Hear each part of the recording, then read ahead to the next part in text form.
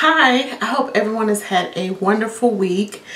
Our lesson today is entitled Jesus, the Bread of Life, and it comes from John, the 6th chapter, the 25th through the 40th verse.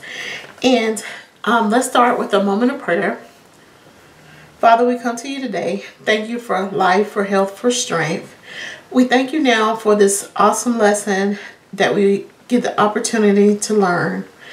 Right now, God, we ask that you give us a listening ear so that we can take in your word and do better as disciples. It is in your Son, Jesus' name, we pray. Amen. So, with our lesson title being called Jesus, the Bread of Life, when we hear that word bread, what do you think of? For me, I like bread because it's something that fills you up. It gives you a nice warm feeling. And it prepares us. It's something that makes us feel loved when someone prepares bread for us. So what does it mean for Jesus to be called the bread of life? Well, we'll find out in our lesson today. So let's read on. So let's start off by reading verses 25 through 33 in our lesson today. And when they had found him on the other side of the sea, they said unto him, Rabbi, when comest thou hither?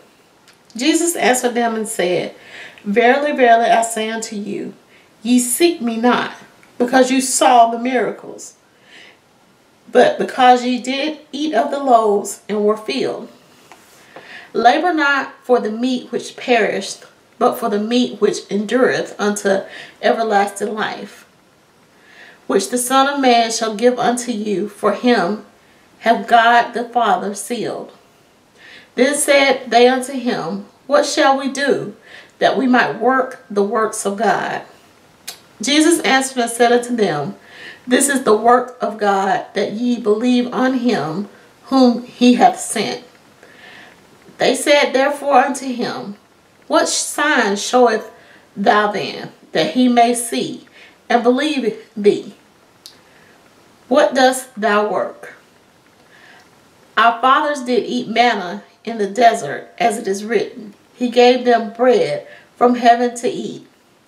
Then Jesus said unto them, Verily, verily, I say unto you, Moses gave you not that bread from heaven, but my Father giveth you the true bread from heaven.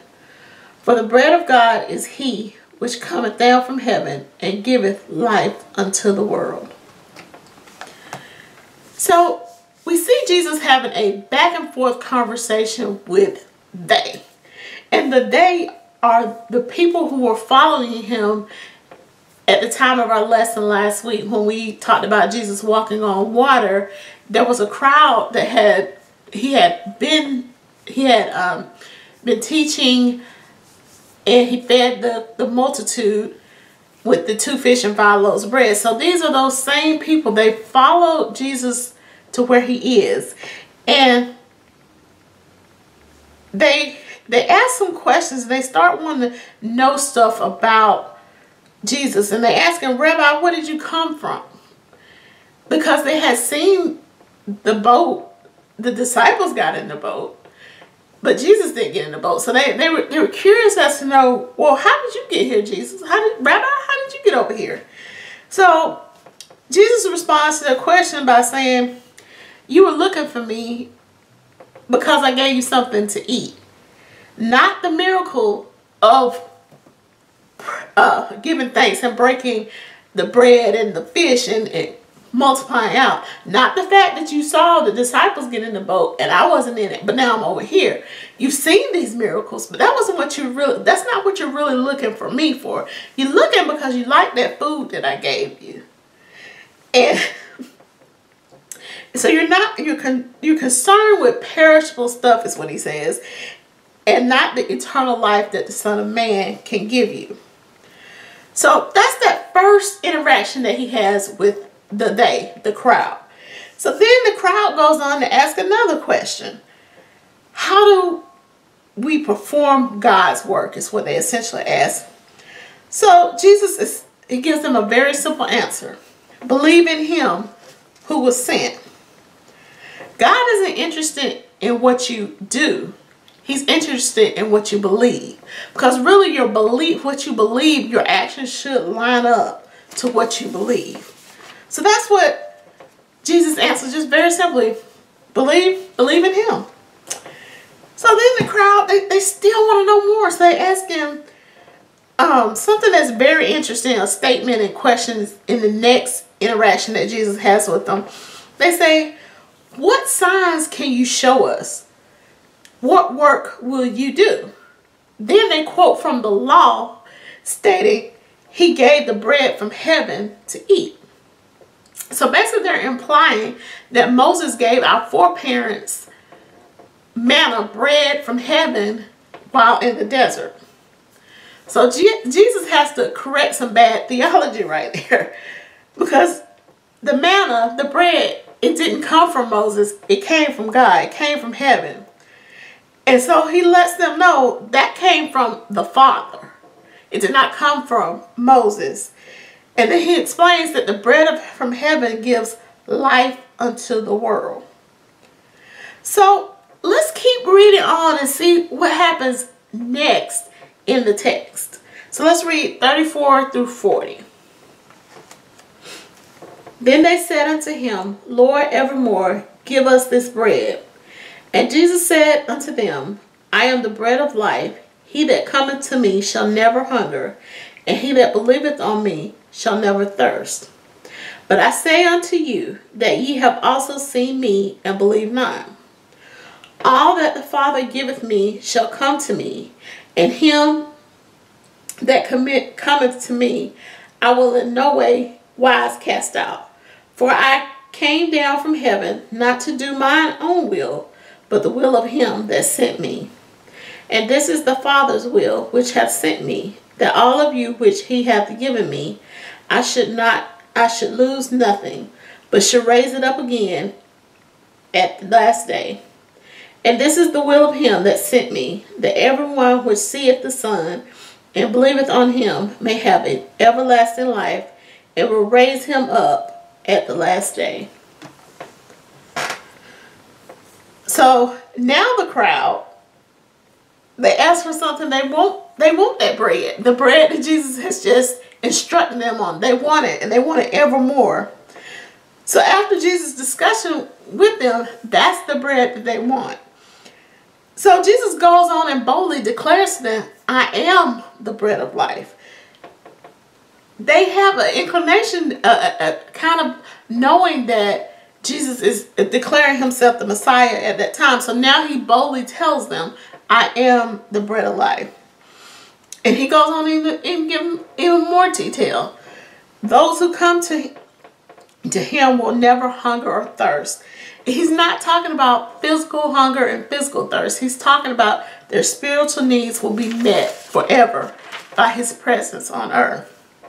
He then further explains that, you saw me, but you didn't believe. A lot of people see things, but they don't believe nothing.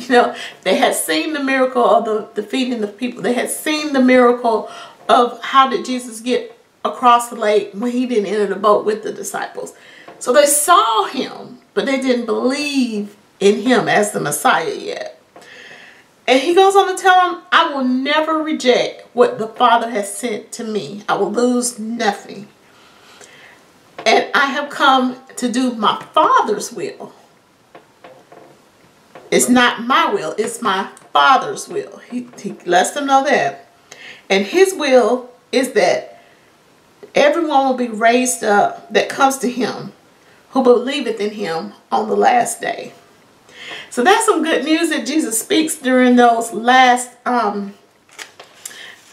verses of our lesson. And it's also a way that we can help with discipleship of others, is to explain to them that that's the reason for salvation, so we can have eternal life. And that's actually a good passage when you're talking with people about salvation.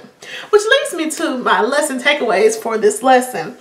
The first being, since discipleship is our topic for this quarter, discipleship, it involves following Christ for an eternal relationship, not for just temporary earthly gains.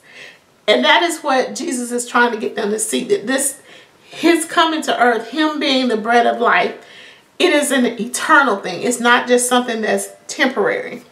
Many people associate being called Christian or being in Christian circles, being in a church. They do it, they're not doing it because of what they believe. They're not trying to have a relationship with Christ. What they're trying to do is have social connections, financial connections, political connections. And they're using the church and Christ in a way that is not what Jesus came for.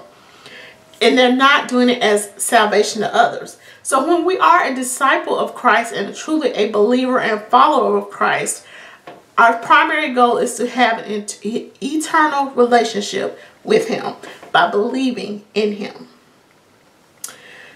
So the next lesson takeaway is we must be willing to have conversations with people.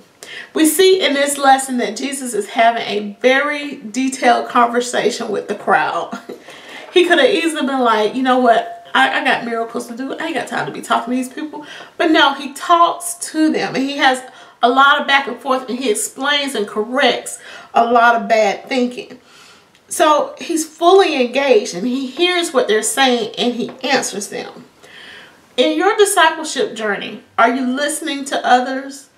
Are you explaining to them who the bread of life is, so that they will know after a conversation with you about eternal life, about being saved? That is our work as disciples, to always listen to others and to try and direct them in the correct path. So that is our lesson for this week about Jesus being the bread of life. If you have any questions, please let me know. Our lesson for next week will be Jesus' hard saying, and we will continue on in John chapter 6, and it'll be verses 53, 54, then verses 60 through 71. So I hope everyone has an awesome week, and I look forward to talking to you next week.